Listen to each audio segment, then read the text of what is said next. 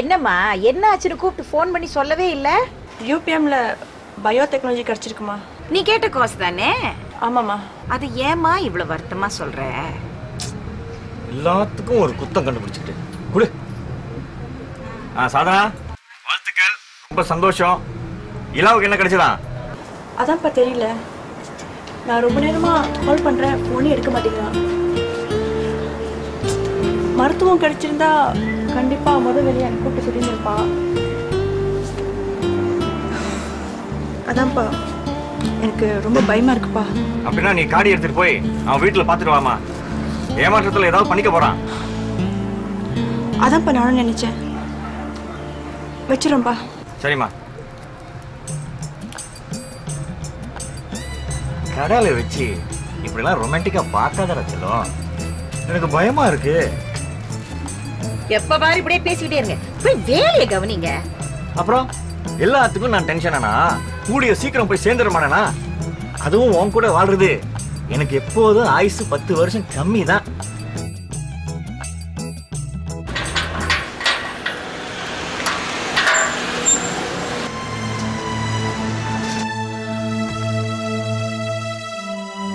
ஏன் நிக்கிற? வந்து ஏறு.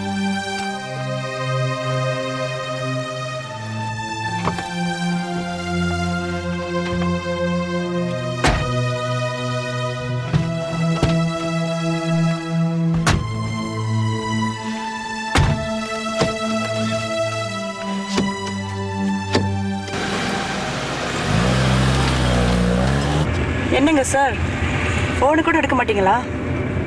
எங்க நட்புக்கு கொடுக்கிற மரியாதை எவ்வளவு தானா? டேய், என்னடா ஆச்சு?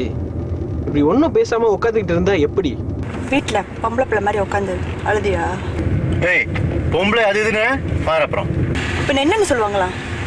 பிரச்சனைன்னு வந்தானே எது நோக்க தெரியாத கோலையா இருக்க. கடி நிப்பாட்டு. நான் இப்போ உன்னை கூப்பிட்டேனா? சாதனா, நீயாவது கொஞ்சம் தனிஞ்சு பேசக்கூடாதா? அவனே மனசு உடைஞ்சு போய் உட்காந்துக்கிட்டு இருக்கான். என்ன தனிச்சு பேசுறது? எத்தனை வாட்டி கால் பண்ணிருப்போம். இவனோட கனவு மட்டும் நினைக்கிறானே தவிர நம்மளை பத்தி நினைச்சு பார்த்தானா? ஏமாற்றம் இவனுக்கு மட்டும்தானா? நமக்கு இல்லையா? பிரச்சனை வந்ததும் உடஞ்சி போய் உக்காந்துட்டான். இவனை நம்பி இருக்கிற இவன் குடும்பத்துக்கு என்ன கதி? சரியான சுயநலவாதி.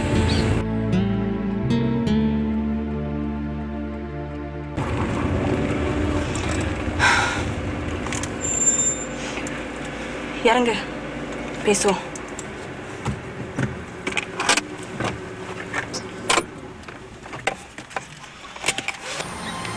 மன்னிச்சிடலாம். ஏதாவது பண்ணிக்க போறேன்னு நான் அளவுக்கு அதிகமா பயந்துட்டேன். அதான் ஆத்திரத்துல நான் அப்படி மாதிரி பேசிட்டேன். மன்னிச்சிடு. இப்ப சொல்லுங்க இல்ல, என்னதான் ஆச்சு? Pertanyaan Yaga. UPM lah.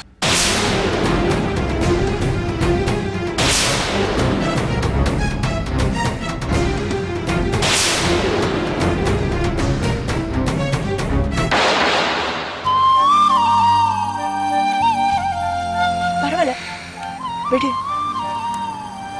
இது ஒரு கவலையான விஷயம்தான். நான் இல்லைன்னு சொல்லல. அதுக்குன்னு நீ இப்படி உடஞ்சி போய் உட்காந்துருக்கிறது எந்த விதத்திலையும் நியாயம் இல்லை. உங்ககிட்ட திறமை இருக்கீங்களா? நீ எந்த துறையில போய் படிச்சாலும் அதுல நீ முன்னுக்கு வருவ. உனக்கு இருக்கிற நம்பிக்கையோட எங்களுக்கு இன்னும் அதுல நம்பிக்கை இருக்கு. அதனால நீ அந்த துறையிலே படி. உனக்கு ஒரு நல்ல பிரகாசமான எதிர்காலம் இருக்கு. ஸ்டேட்டஸ்கோ பிடிக்க நினைச்ச அந்த கையால செடிக்கு தண்ணி ஊத்தி வளர்க்க சொல்றியா நீ? ஏன் இல்ல, விவசாயம்னா உனக்கு அவ்வளவு கேவலமா போச்சா? இந்த நாடே விவசாயத்தை நம்பிதான் இருக்குன்னு உனக்கு தெரியாதா என்ன? இந்த துறையில நீ நல்லா முன்னுக்கு வருவேயிலா? கவலைப்படாம படி. நீங்க எது சொன்னாலும் சரி, இதெல்லாம் என்னால ஏத்துக்க முடியாது. அப்ப வெளிநாட்டுல மருத்துவம் படிக்க அப்ளை பண்ணுவீங்களா? உங்களுக்கு கண்டிப்பா சான்ஸ் கிடைக்கும். என் குடும்ப நிலைமை தெரிஞ்சுதான் நீயும் பேசுறியா? அதான் லோன் எடுத்து படிக்கலாமே இல்ல? அதெல்லாம் சரிப்பட்டு வர்ற மாதிரி எனக்கு தெரியல கமல். இப்ப நாங்க என்ன சொன்னாலும் அதை ஏத்துக்கிற மனப்பக்குவத்துல நீ இல்லை இல்ல. உன்னை விட உங்க அப்பா அம்மா தான் ரொம்ப உடைஞ்சு போயிருப்பாங்க. அவங்க முன்னுக்கு இந்த மாதிரி முகத்தை வச்சுட்டு போய் நிக்காத. என்ன, கிளம்பலாமா?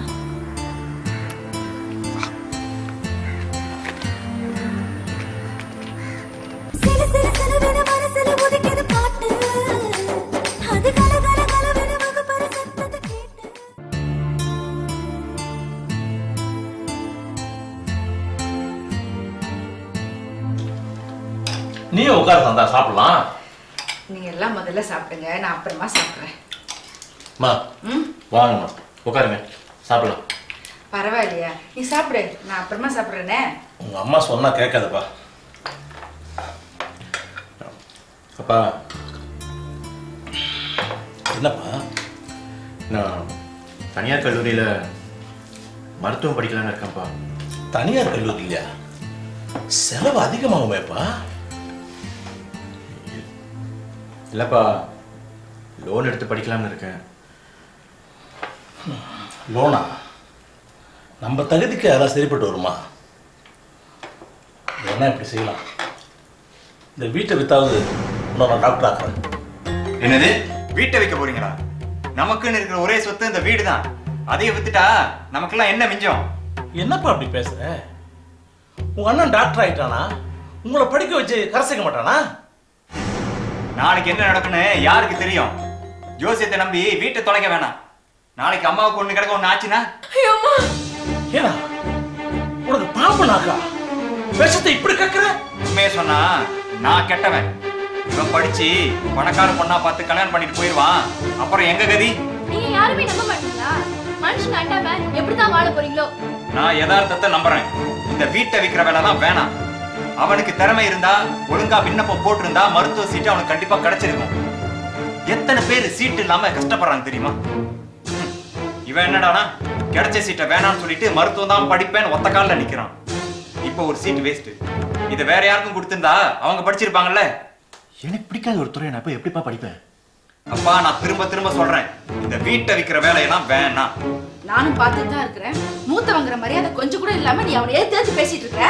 நான் யாரையும் எதிர்த்து பேசல, எனக்கு தெரிஞ்சதை சொன்னேன், அவ்வளவுதான். அவன் அவங்க அப்பா கூட பேசிட்டு இருக்கான், நீ ஒண்ணு குறுக்க பேசாத. நானும் அப்பா கிட்ட தான் பேசிட்டு இருக்கேன். நாளைக்கு நாங்களும் படிக்கணும், அதை நான் அவருக்கு ஞாபகப்படுத்தினேன். எல்லாத்தையும் அவங்க மூத்த பிள்ளைக்கே செலவு பண்ணிட்டா அப்புறம் நாங்கெல்லாம் படிப்புக்கு முழுக்கு தான் போடணும். சதீஷ், நீ படிக்க உண்ட நாள் இருக்குப்பா. அண்ணன் அவன் ஆசைப்பட்டதை படிக்கட்டும். அப்பா உங்களுக்கு ஒரே ஒரு ஆம்பளை பிள்ளை இல்ல, நானும் உங்க புள்ளதான். நாளைக்கு நானும் படிக்கணும், அதை மறந்துடாதீங்க. எந்த முடிவெடுத்தாலும் யோசிச்சு முடிவெடுங்க. நானும் பாக்குறேன், நீ ஏன் அவன் கூட எப்ப பார்த்தாலும் போட்டி போட்டுட்டே இருக்கிற? அவன் உன் அண்ணன் தானடா. அதுக்கு காரணம் நீங்க 2 பேரும் தான். ஆமா, நீ எங்களுக்கு குத்தி காட்டுற அளவுக்கு நாங்க என்னடா பெரிய தப்பு பண்ணிட்டோம்? நான் நினைக்கிறேன் உன்னை பெத்து வளர்த்தது தானே நாங்க செஞ்ச பெரிய தப்பு. தப்பு பண்ற யாருக்கும் தான் பண்றது தப்புன்னு தெரியாது, மத்தவங்க சொன்னாதான் அது தப்புன்னு தெரியும். ஏன்டா இப்படி பேசுற? நாங்க என்னடா தப்பு பண்ணோம்? எதை சொல்லணும்? நான் எது செஞ்சாலும் உங்களுக்கு தப்பா தெரியுதே, அத சொல்லட்டா? இல்ல இவன் எது செஞ்சாலும் தலையில தூக்கி வச்சுட்டு கொஞ்சிறீங்களே, அத சொல்லட்டா? இல்ல அன்பு பாசம் சலுகை எல்லாம் இவனுக்கு முத தரீங்களே, அத சொல்லட்டா? ஏமா நீங்க தான் என்ன பெத்தீங்களா இல்ல ஏதாவது அனாதை இடத்துல இருந்து என்ன கொண்டு வந்து வளர்த்தீங்களா? உனக்கு தான் பேச தெரியும்னு நாக்கு நடந்தனால பேசாத. உனக்கு என்னடா நாங்க குறை வச்சோம்? அவனுக்கு சோற போட்டுட்டு உன்னை பட்டினியா போட்டோம்? இல்ல அவனை படிக்க வச்சுட்டு உன்னை வேலைக்கு அனுப்பி சம்பாதிக்க சொன்னோம்? அவனை வளர்த்த மாதிரி உன்னை வளர்த்தோம். நீ ஏன்டா இப்படி இருக்கிற? போய் சொல்லாதீங்கம்மா. நீங்க எப்போதுமே அண்ணன் மேலதான் ரொம்ப பாசம் வச்சிருக்கீங்க, அது இல்லைன்னு மட்டும் சொல்லாதீங்க.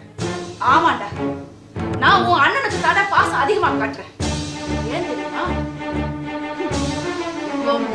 தலைச்சம் புள்ள ஒரு தாய்க்கு வசதிதாண்டா. அதுக்கு காரணம் என்ன தெரியுமா?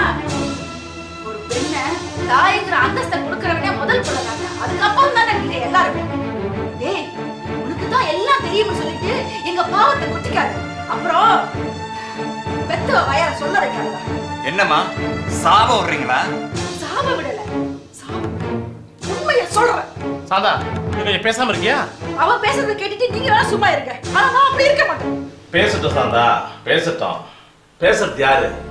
நம்ம புள்ள தானே, பேசட்டும். என்னங்க நீங்க அவன் பேசுறத கேட்டுட்டு வேடிக்கை பார்த்துட்டு இருக்க சொல்றீங்களா? இவன் இப்பவே இப்படி இருந்தானா நம்மள கடைசி வரைக்கும் வச்சு காப்பாத்தான்னு சொல்றீங்க? இல்ல கால் வயிறு கஞ்சியாவது ஊத்துவானா? இவனை படிக்க வைக்கிறதுக்கு பதிலா நீங்க பெரியவனையே படிக்க வைக்க, அப்பதான் இவனுக்கு புத்தி வரும். அம்மா விடுங்கம்மா. அப்பா நான் விவசாயமே படிக்கிறேன்ப்பா. ஐயா இல்ல இந்த முதல்ல சொல்லியிருந்தா எவ்வளவு நேரம் பேசியிருக்க வேண்டியதில்லை. சாப்பிடுறேன், நல்லா சாப்பிடு. எத்தனை பேர் சீட்டு இல்லாம கஷ்டப்படுறாங்க தெரியுமா? இவன் என்னடானா கிடைச்ச சீட்டை வேணாம்னு சொல்லிட்டு மருத்துவம் தான் படிப்பேன்னு ஒத்த காலில் நிக்கிறான். இப்போ ஒரு சீட் வேஸ்ட். இதை வேற யாருக்கும் கொடுத்திருந்தா அவங்க படிச்சிருப்பாங்கல்ல.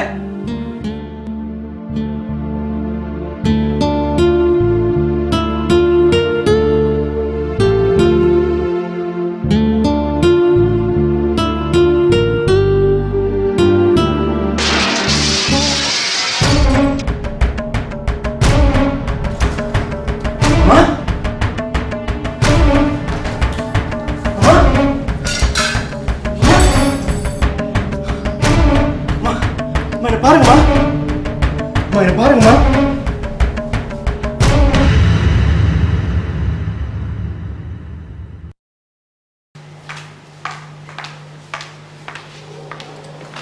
நீங்க தானே அவங்களோட கணவர்? ஆமாங்க டாக்டர். அவங்களுக்கு பிரஷர் ரொம்ப லோவா இருக்கு. வேலை செய்றாங்களா? ஆமாங்க டாக்டர், ஆஃபீஸ்களை சுத்தம் பண்ற வேலை. வேலை செய்யறது தப்பு இல்லை, ஆனா அவங்களுக்கு பிரஷர் ரொம்ப லோவா இருக்கிறதுனால திடீர்னு மயக்கம் வரலாம். பக்கத்துல உதவிக்கு எப்பவுமே ஆள் இருந்தா நல்லது. ஒரு நாள் இங்க தங்கி ஓய்வு எடுத்துக்கிட்டோம், பிறகு கூட்டிட்டு போங்களேன். சரி.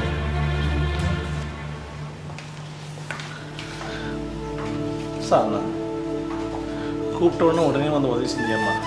இப்போ நல்ல மனசுக்கு இது ரொம்ப நல்லா இருக்கு. ஏன் அங்கிள் பிரித்து பேசுகிறீங்க? இந்த மாதிரி விஷயத்துக்கு நேரம் காலம் பார்க்க வேணாம். அவங்களும் எனக்கு அம்மா மாதிரி தான். ஏங்கா அம்மாவை ஏன் எங்கள் தங்க வச்சுருக்காங்க? நிஜமாவே அம்மாவுக்கு ஒன்றுமே இல்லையா? ஒன்றும் இல்லை ரோஷினி, கவலைப்படாத. நாளைக்கு அம்மா கூட்டிகிட்டு போயிடலாம். ஹலோ,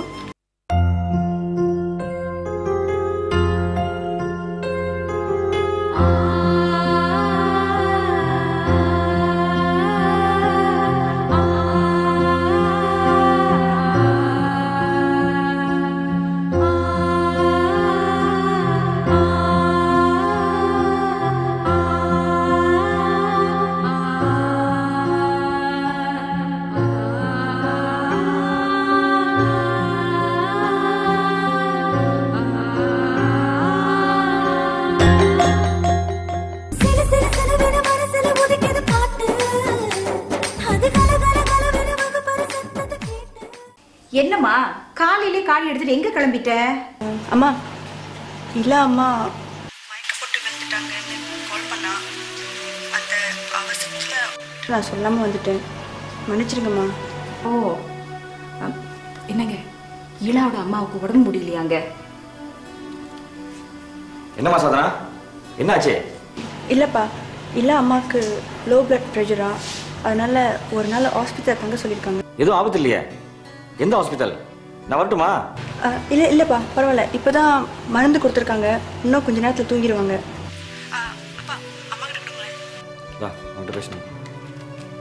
என்னம்மா? அம்மா இல்லை, அம்மாவுக்கு வெளியே சாப்பிட்டு பழக்கம் இல்லை. நீங்கள் கடைக்கு போகிறதுக்கு முன்னால் கஞ்சி வச்சுட்டு போனீங்கன்னா நான் கொண்டு வந்து கொடுத்துருவேன். சரிம்மா, நான் கடைக்கு போகிறதுக்கு முன்னுக்கு சமைச்சு வச்சுட்டு போகிறேன். உனக்கு எதுவும் உதவி வேணும்னா எனக்கு ஃபோன் பண்ணேன். பத்திரமா பார்த்துக்கோ. சரிம்மா, நன்றிம்மா. ஓகே, பாய். சரிம்மா. என்னங்க, நீங்கள் முதல்ல கடைக்கு கிளம்புங்க, நான் சமைச்சு வச்சுட்டு அப்புறம் வரேன்.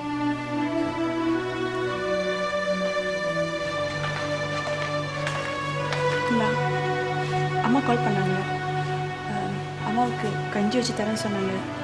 நான் போய் எடுத்து வரட்டா? இல்லை பரவாயில்ல சாதனா, உனக்கு ஏன் வீண் சிரமம்? ஏய், உனக்கு செய்யாம நான் வேற யாருக்கு செய்ய போறேன்? சரியா? நன்றி சாதனா.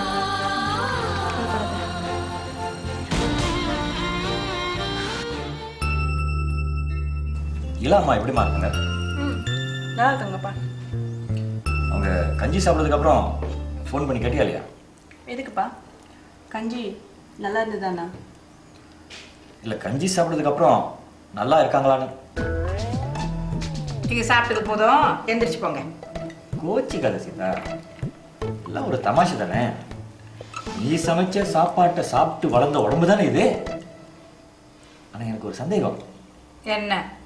எங்களுக்கு நல்லா தான் சமைச்சு போடுற, ஆனா நீ மட்டும் ஏன் தினைக்கும் இஞ்சி சாப்பிடுற?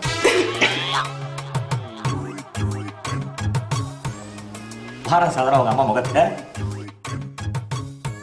போதும்பா, என்னால தாங்க முடியல. இது அழகு. இந்த சிரிப்பை பார்க்கறதுக்கு எவ்வளவு நல்லா இருக்கு தெரியுமா? ஏமா சாதனா கொஞ்ச நாளா கவலையா இருக்கு? அது ஒன்றும் இல்லைப்பா. இல்லாவுக்கு கவர்மெண்ட் யூனிவர்சிட்டியில் மருத்துவம் படிக்க வாய்ப்பு கிடைக்கும்னு நாங்கள் ரொம்ப நம்பியிருந்தோம். ஆனால் அது கிடைக்காம போயிடுச்சு. அதான் தனியார் கல்லூரியில் கடன் உதவியோட மருத்துவம் படிக்க வாய்ப்பு கிடைக்குமாப்பா? அவ்வளோ சுலபம் இல்லைம்மா. முதல்ல ஒரு வருஷம் இல்லை குறைஞ்சது ஒரு தவணையாவது சொந்தமாக பணம் கட்டி படிக்கணும். அதுக்கப்புறம் தான் அரசாங்க கடன் உதவிக்கு விண்ணப்பிக்கலாம். சரி விடுமா, நீ மனசை போட்டு அழட்டிக்காத. நான் விசாரிச்சு பார்க்குறேன். எதுவாக இருந்தாலும் என்கிட்ட சொல்லுமா. எல்லாத்தையும் மனசில் போட்டுட்டு கஷ்டப்பட்டுக்கிட்டாத. சரிப்பா. ஆமாம் சாதனா, நீ படிக்க போகணுமே, அதுக்கு உண்டான சாமான்லாம் வாங்கல? வாங்கணும்ப்பா. ஆனால் இல்லாக்கு பிரச்சனைக்கு மேலே பிரச்சனை வர்றப்ப நான் எப்படிப்பா ஷாப்பிங் போகிறது? அதுக்கு நீ என்னம்மா செய்வ? முடிஞ்ச அளவில் நீ உதவி செஞ்சுட்டு தானே இருக்கிற. உதவி செய்யறதுக்கு இதுதான் அளவுன்னு இல்லைம்மா. உண்மைதான். சரி, இன்னும் ஒரு வாரம் தான் இருக்கு. எப்போ போய் வாங்க போறேன்? தெரியலப்பா.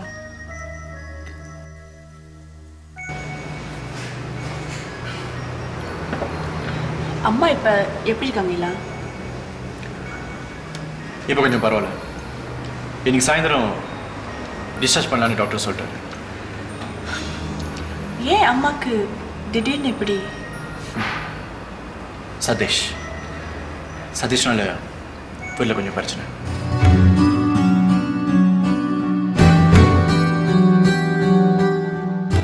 நான் விவசாயமே படிக்கிறேன் சாதனா.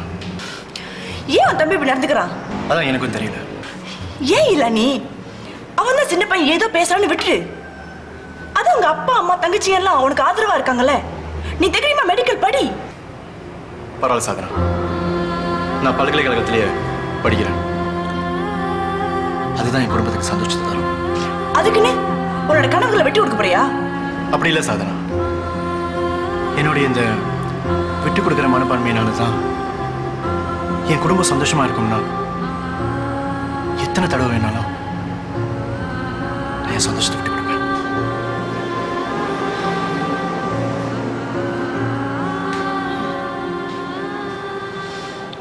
உன் குடும்ப சந்தோஷத்துக்காக உன் ஆசையை விட்டு கொடுக்குறியே.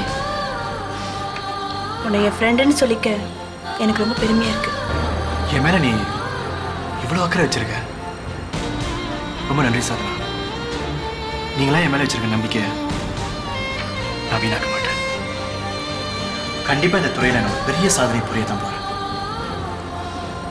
உன்னுடைய இந்த முயற்சிக்கு என்னுடைய மனமார்ந்த வாழ்த்துக்கள்.